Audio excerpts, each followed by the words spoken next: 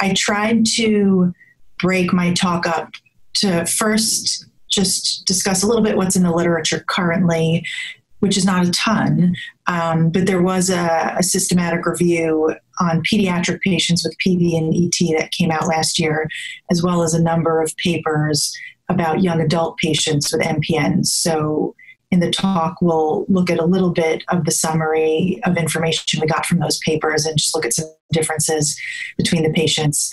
I think the thing that was most striking in the pediatric review was the fact that so many young patients were reported as being triple negative in the literature, meaning they don't have a JAK2, MPL, or CALR mutation.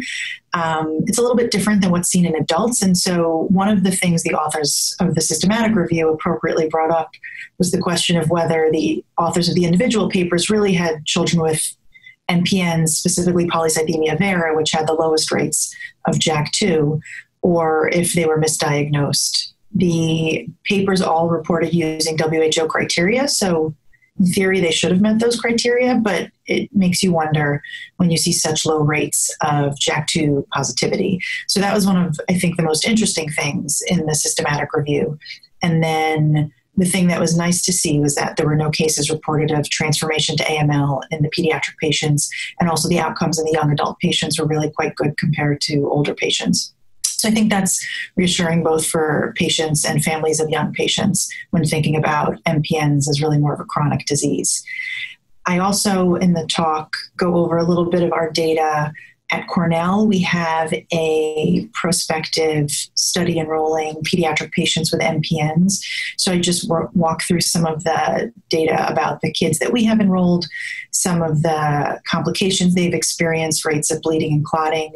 We have seen a number of clots in our patients. It's largely in the JAK2 VF positive pediatric patients, but we do have one patient enrolled who was triple negative and had ET and did have a blood clot. Thankfully, in our group, we also do not see any cases of AML. So again, really reassuring to the families, because it's really hard to counsel a family for a very rare disease, but at least we can tell them that the data we do know is that we don't worry about AML in young patients.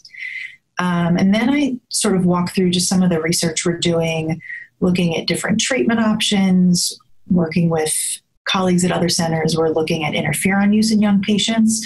I think interferon is something that is being recommended more for young adult patients, and we really don't have a ton of experience with it in pediatrics.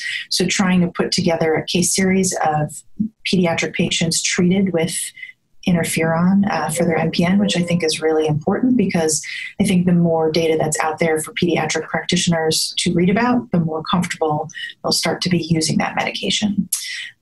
We also talked about some of the expression profiling we did and some protein dysregulation.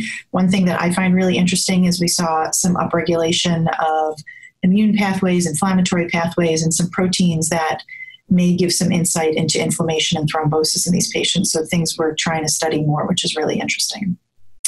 And then I sort of bring up a few of the questions that I have as a pediatric practitioner for young patients, the challenges that they face, including things like lack of experience in pediatric providers, the challenges of living with a really rare disease, and issues like insurance coverage and fertility challenges that maybe aren't the same type of issue for older patients, and some questions that I think we still really don't know the answers to. So it's sort of a broad overview of the field. As unfortunately, as in many things in pediatrics, the MPN field is fairly far behind in peds compared to adult medicine. So we have a lot of work to do and a lot of questions to answer.